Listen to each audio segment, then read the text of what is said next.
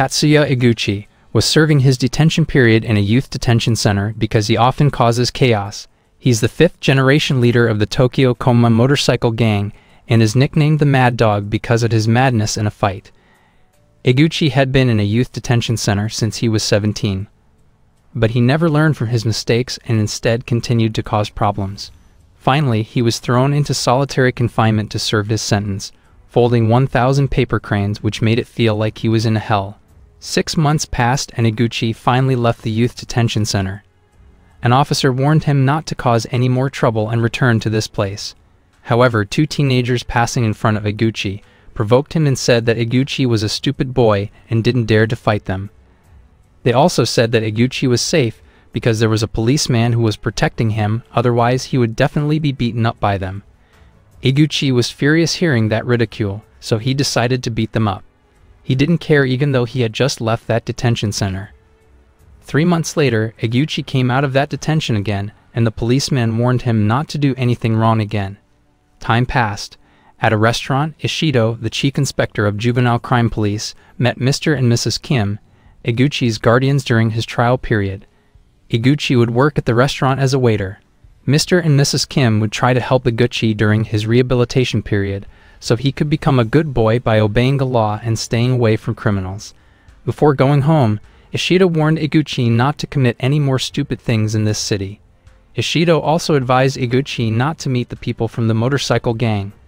Iguchi had to walk with his head down, and if Ishido heard that Iguchi was getting into trouble again, he would come as soon as possible and take Iguchi to prison. Shortly when Iguchi bought cigarettes at the supermarket, he accidentally saw a Kawasaki FX was parked. Iguchi was very impressed with the motorbike because it was one of his dream motorbikes. However, the owner of the motorcycle, Abe Kaname, was not happy if a stranger touched his motorbike. He even invited Iguchi to fight with him. However, Iguchi remembered his uncle's kindness, who was willing to accept him during his trial period. So he asked Abe to fight behind the supermarket so that no one would see them.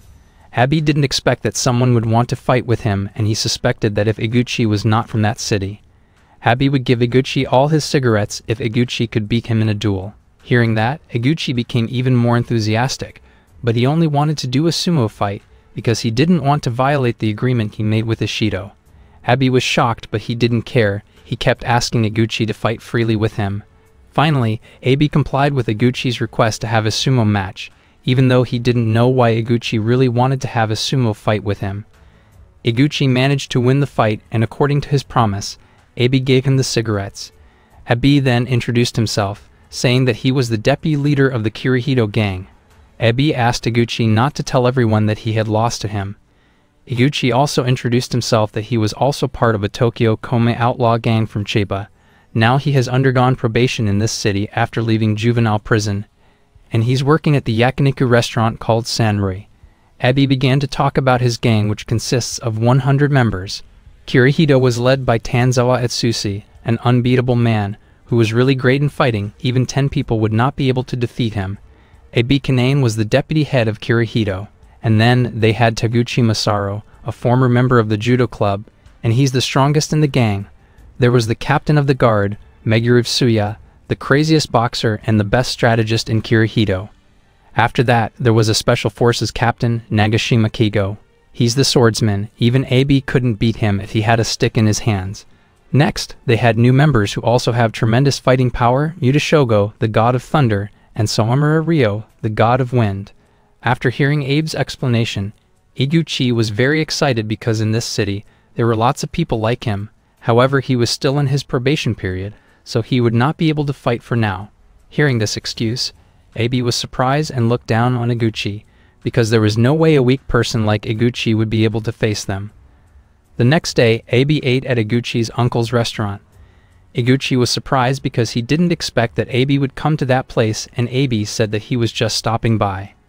While they were chatting, they saw news on television about a car accident and the driver died. The police who handled the accident said that they found drugs in the car. Here, Abe wasn't very surprised because he suspected that it was all because of the Bakurikan gang, a crime gangster. In a nightclub, the Bakurikan gang was holding a meeting to discuss their opportunities in doing illegal business, considering the economic conditions. It could be easier for them to provoke the community to use drugs. The Bakurikan gang, led by 3 brothers, The oldest brother was Shimohara Kazumasa, the second brother was Shimohara Koji, and the youngest was Shimohara Kenzo. Suddenly, the neighborhood gang led by Hirakawa came inside the bar with one of Bakuraken's men.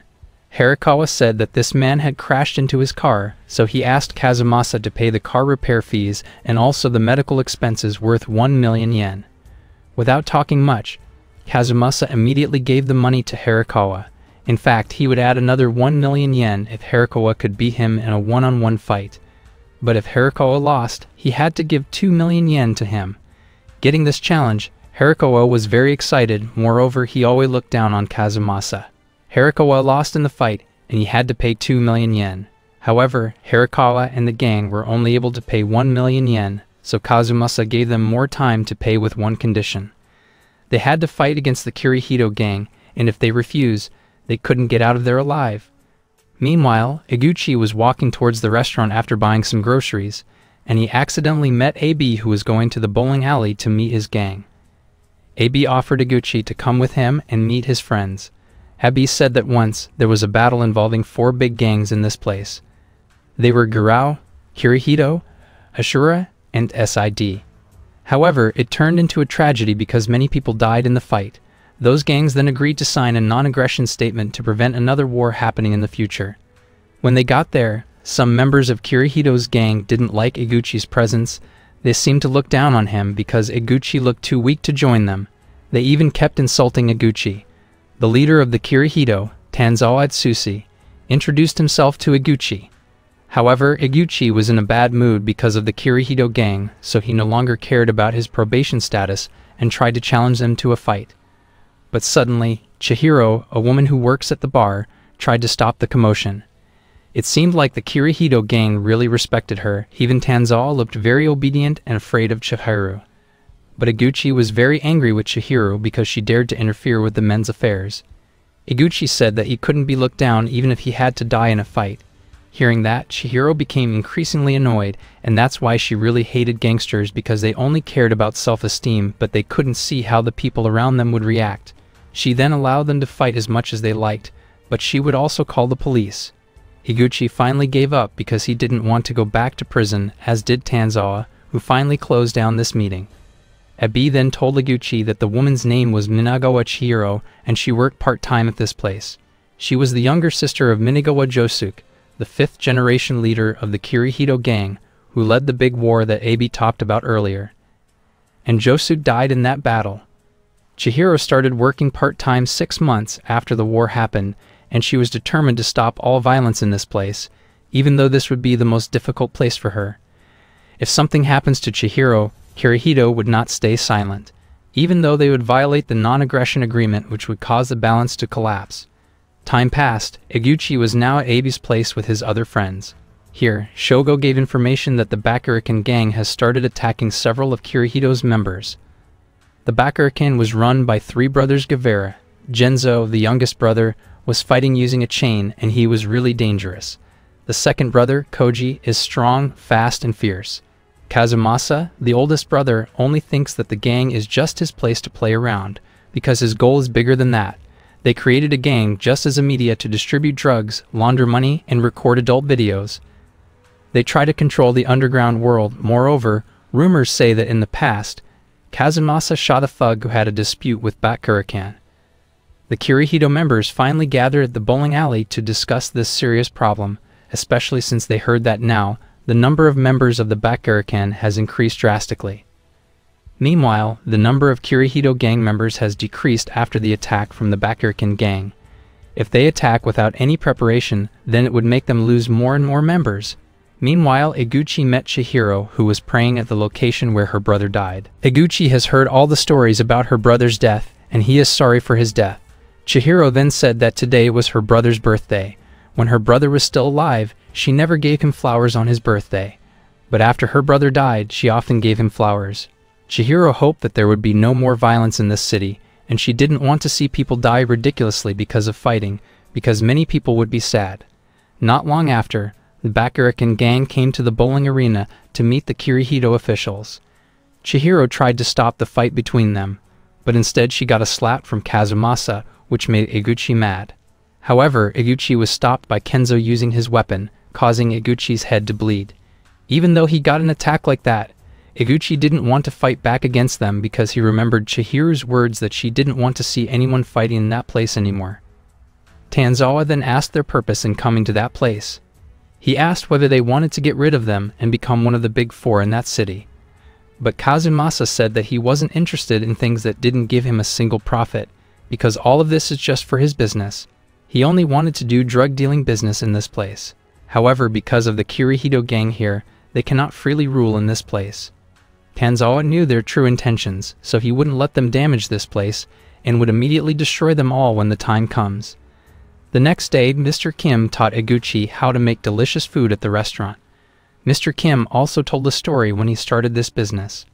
At first, he just wanted to eat yakiniku for free, but he soon realized that the same meat tastes different, depending on how it is cut, and he saw how the customers enjoyed his cooking, so he decided to live his life with yakiniku. Mr. Kim said even though Iguchi was stupid, he's not trash, so Iguchi had to try to protect what is important to him. Suddenly, Mrs. Kim went into the kitchen and told Iguchi that his friend was here, and he's Tanzawa. Mrs. Kim was very happy that Iguchi had many friends in this city, so she gave some free yakiniku to Tanzawa. But when Tanzawa and Iguchi were chatting, some customers shouted asking for payment bills. But the customer's attitude was a bit annoying. He even looked down on Iguchi, because they thought that Iguchi was a bad boy who couldn't learn. Even in society, people like him were in the lower class because they had no education. Luckily, Mrs. Kim managed to calm the situation down so that Iguchi could calm his emotions. However, Tanzawa couldn't hold his anger. After finishing the three of them, Tanzawa waited for Iguchi, then invited him to go for a walk on the beach using his motorbike. Tanzawa tried to invite Iguchi to join the Kirihito gang because he's worried that Iguchi would be targeted by the Bakurakan.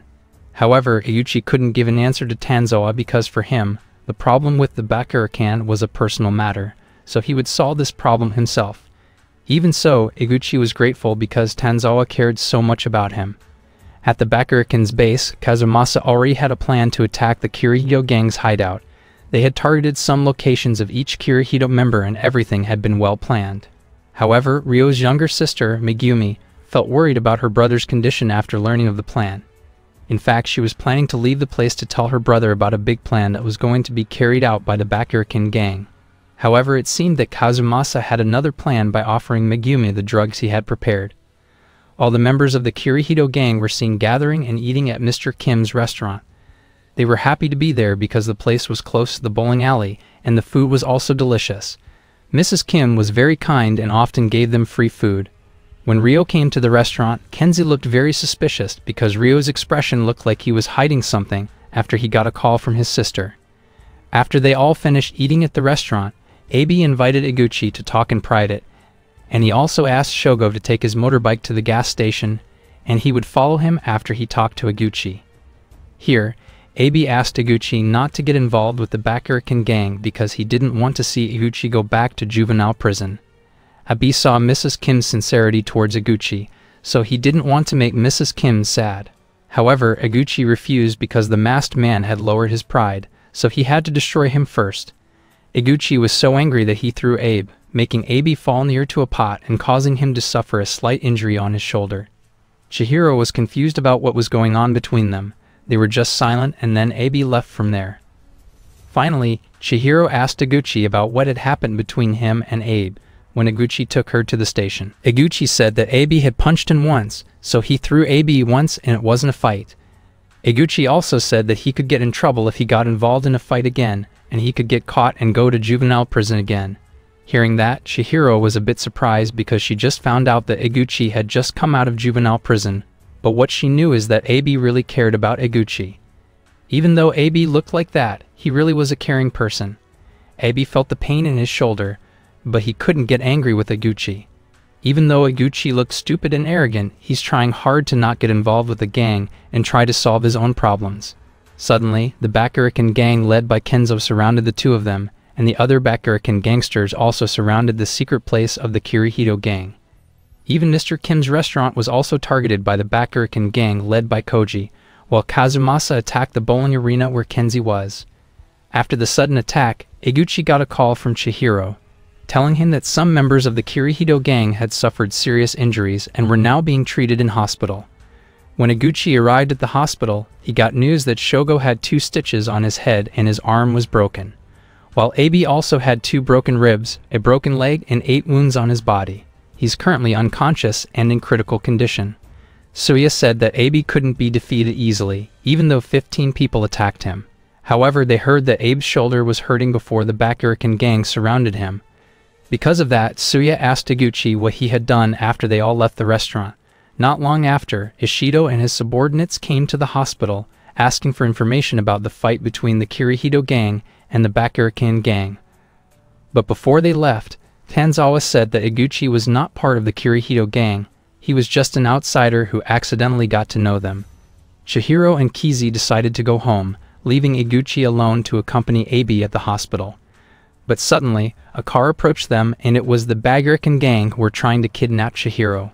They beat Kizi and said if they wanted to save Chihiro, they had to come to Hayama, an empty building. The next day, the police finally released the top leaders of the Kirihito gang. Kenzie then asked Ryo, who he was talking to on the phone when they were at the Yakiniku restaurant. Ryo told them honestly and apologized to them, saying that he was the one who leaked all the information to the Bakurikan gang. He was forced to do that because they forced his younger sister to use drugs and they recorded all of that. Tanzawa was very angry and asked him not to come again to meet them. Soya then got a call from Kiji who said that Chihiro had been kidnapped by the Bakurikan gang. Hearing that, Tanzawa decided to go there alone because he didn't want to see his friends get hurt again. And he asked his friends not to worry, even if he went alone he wouldn't lose that easily. However, Tanzawa's friends wouldn't let him go alone, because for them, the Kirihito gang was more than just friendship. Ishido deliberately let go of them because he also wanted to arrest the Bakurikan gang, which was difficult for them to catch. Ishido deliberately let them fight, so that the police could arrest the 2 gangs at once. Meanwhile, when Eguchi was cleaning up the restaurant, Kizi met him and said that Chihiro had been kidnapped by the Bakurikan. They also asked the Kirihito gang to come to the empty factory building. Eguchi then met with the others who were also heading to the Hayama factory to help Chihiro. Finally, the 6 of them had arrived at the empty building, the Hayama factory. They were ready to face dozens of members of the Bakurikan gang in order to save Chihiro. Ryo was very sorry for betraying them, and he had arrived there to help them save Chihiro. He and his friends would try to hold back the people outside so that Kenzie, Tanzawa, and Eguchi could enter the building and fight the leader of the Bakurikan gang. Kenzie would hold Koji in the hallway and ask Tanzawa and Eguchi to immediately go upstairs to save Chihiro. Finally, the 2 of them arrived at the room where Chihiro was being held. But because Kazumasa was not there, Tanzawa asked Eguchi to solve the problem here, while he would go to the roof of the building and finish off Kazumasa. Without talking much at the rooftop, Tanzawa finished off all Kazumasa's men and then had a duel with the supreme leader of the Bakurikan gang. After successfully finishing off Kenzo, Tanzawa tried to untie Chihiro, but suddenly, Kazumasa, who was still alive, tried to stop them with his gun. But from behind, Kenzo, who was still strong enough to stand up, tried to stop Kazumasa because he thought that they had lost and there was no need to do anything further. The sound of police sirens was heard, and Kenzo asked them to immediately leave the place via the emergency stairs behind the building. The Bakurikan gang was over, and he would be responsible for resolving all of this in front of the police. Kenzo then met Ishido, saying that this was just an internal problem within the Bakurikan gang, and there were no other gangs involved in their internal problems. Before the film ended, Abi was seen waking up from his coma, and they all celebrated this victory with great pride.